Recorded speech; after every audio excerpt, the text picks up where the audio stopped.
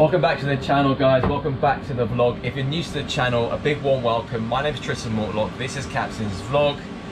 We are going to be bunkering today, not too much. We just want to press the tank. We're going to be bunkering around 10,000 litres of diesel. We hold a total of 35,000 litres.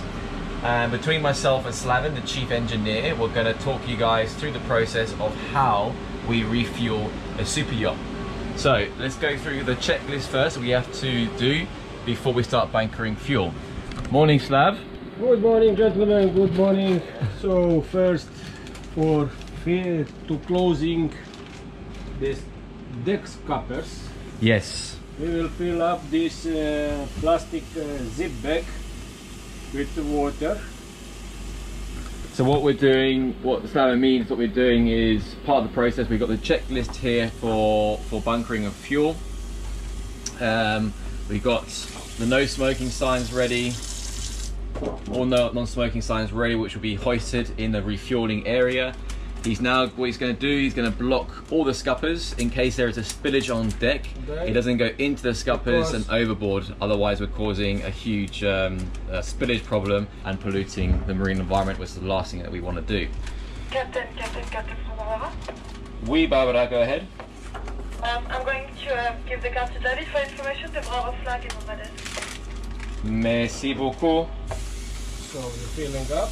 And I just filling out the bags. That was Barbara just informing me that she has the Bravo flag ready. Now the Bravo flag, basically you hoist it, or all vessels must hoist it when they are either discharging, taking or carrying dangerous goods, and it's to inform other vessels and people in the vicinity of your actions and what you're actually doing. So we're going to go through the entire process of getting the boat ready before taking the fuel hose. We're using cam locks to lock the fuel hose to the vessel, and then we will be in constant communication with the fuel supplier who's providing the fuel onto the vessel, and we're monitoring the fuel rate litres per hour. So Slav, in general, what's this for the viewers, how many litres per hour do we normally bunker? I mean per minute, correction. Per minute, on this boat it's around 300 liters per minute. No. But on other boat, also this it depends of the system and how it's big pipes. Yeah. Maximum it's 400 liters per minute. 400 liters per minute. Yeah. So 250 it's something normal, and 300 it's maximum. Yeah. So today's bunkering then should take around, if we're doing 300 a minute and we're doing 10,000 litres, it's going to be what, 30 minutes, around more or less 30, 40 minutes. 45 minutes, yeah. With connections, with connect, disconnect, start, stop, and everything. So yeah. This is the plastic bags for scuppers. This is the checklist we've got to go through. Yes. That's the bag for the scuppers. Plastic bag. Sign for signage, yeah. And non-smoking area.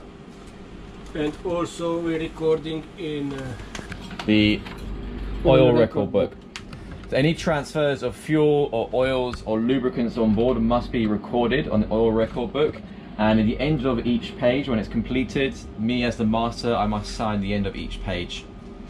And this is kept here in the engine room for any kind of movements with transferring of oil, discharging of oil ashore to the correct facilities. I took this with me. And now we're going to block the scuppers. And now we go up. And then we're going to go up. Okay. So here we have the Bravo flag, which is a totally red flag. This will be hoisted now onto the radar mast. As previously mentioned, it's to allow other vessels and people in the vicinity to know that we are either discharging, taking or carrying dangerous goods. And at night, what we then do of bunkering fuel at night, we'll then put on one all-round red light, because obviously you can't see the. So you can see there we now have the Bravo flag, which is being hoisted up on the radar mast. And now we're going to continue going through the pre-bunkering checklist just to show you guys how it's all done. So what are these? Tell the viewers what these are, Slav. One second. So this is oil absorber patch. Oil absorbers, yep. Fire extinguisher foam. Foam fire extinguisher on standby. Standby foam in case of any fire or something. We can only with foam stop it, the fire. Yes. And also in case of the leak or oil spill or something, if the bags no keep it, we have additional small the snakes. Yeah. That you can put around and to stop it to contain the oil on the one place. Used as a foam extinguisher, as Slaven was saying. And here we've got snakes, got the oil absorbers, the scuppers are blocked. Yeah, I need one more plastic. Bravo flag is hoisted. And then we'll continue the checklist. Yeah, so this is the... And this is where... cam lock, where it's coming... There's a cam lock, we'll undo this, the lid will come off, then I'll connect the cam lock, and then we'll slowly start bunkering fuel. Okay, so now the checklist. Checklist, connection time, nothing, yes, start time, nothing, contest time, no. We are in 31st of May 2019, Port Antibes, so we go. Officer on watch and master informed? Yes. Bravo flag? Yes. State of weather and... Yes. Yes. Yes. Vessel mooring and arrangement satisfactory. Yep. We're tied up nicely and safely. Hot work stopped, permission for work. Yes. No hot work happening on board. So yes. Super clean up materials available. Yes, those are the snakes there. Yep. And absorbent pads. Plug all overboard deck drains. Yep. All the overboards have been plugged. Yes. Inspect operational fitting onto bunker connections. We're still waiting for that one. Waiting. Hose and connections. Still waiting. Bunker station, oil field pipes. Still waiting. Still waiting. I need one blanket. So no smoking signs have been posted up, and then above obviously the actual bunkering point as well. And then there'll always be somebody standing here with the hose on standby in case any leaks or any spillages or any problems, emergencies to shut off, because there'll be a shut-off valve here on the hose when it's connected, and there'll be another shut-off valve directly onto the supply truck as well. Now Slav's removing the cam lock. That's access now to the starboard side fuel tank, and he's just testing to make sure the connection is going to work before we connect the actual fuel hose. And to me, that looks, from here, it looks good. What do you reckon, Slav? Yes. Okay. So what Slav is doing now, he's putting cable ties around the cam lock, actual lock units. But they need to put through the ring. So it doesn't get unlocked by mistake, and then we got a ton of fuel coming on board the vessel. We have on these rings, we have these pins. Yep.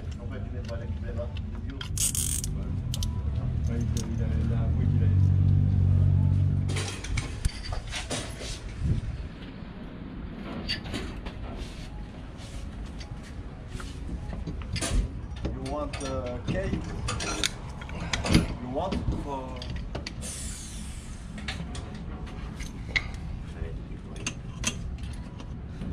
Allez, Jean-Marie, merci. Hein.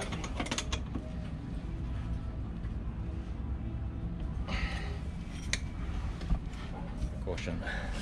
Close. Close, Tag, open. Okay.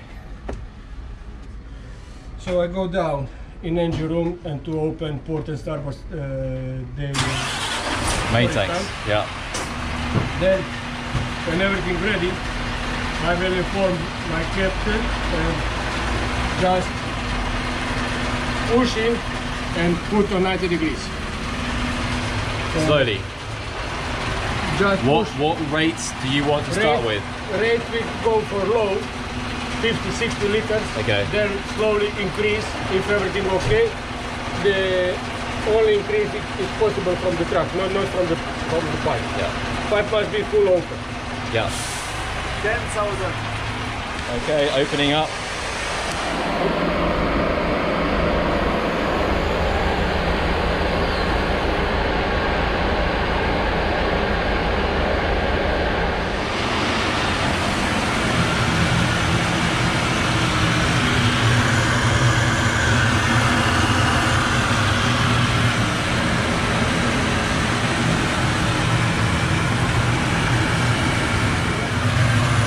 guys, we're going to be here for about bunkering for about half an hour, 40 minutes. So what I'll do, pretty much we're going to be on standby here watching. Slaven's going to be now, because we're refueling on the starboard tank, he'll start transferring fuel into the port tank just to keep the stability of the vessel, preventing from having any kind of list. And then we'll be disconnecting the hose, doing the entry into the fuel, the oil record book, and disconnecting from the truck. So guys, just to put it in perspective so you understand the amount of fuel that we carry on board.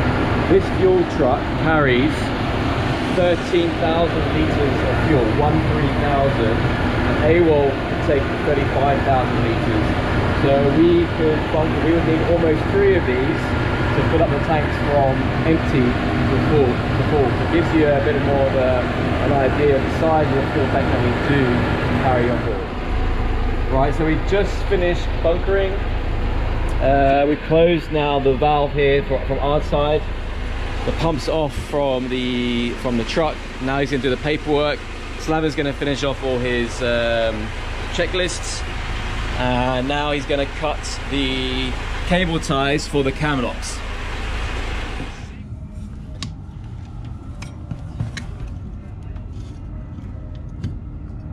Okay. Leak stop. Comment on fait? No, not one drip. Good. And then we can take off the... Make sure there's no drip there. No fluids at all. Nice and clean. That's what we want. And there we have it. Tu vois, Jean-Marie, il est avec moi là, il va apporter un raccord 200 là. Gonna give him his tool back. Pins in place. So we can put it... Put the cap back on.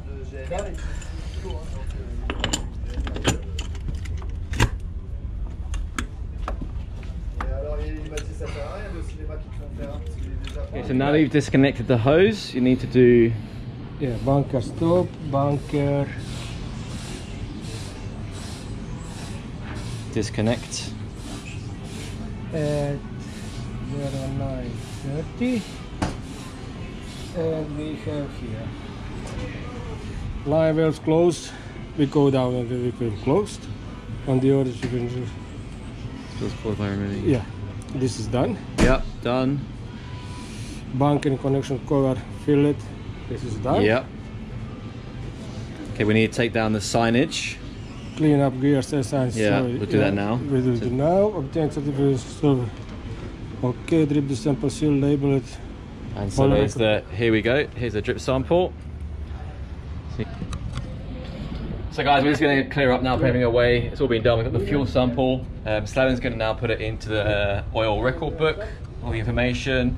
And I hope you enjoyed that video, but as always guys, please do subscribe, please click that like button. And I hope you learned something today on how we bunker or how we refuel a super yacht, and look forward to seeing you guys in the next video.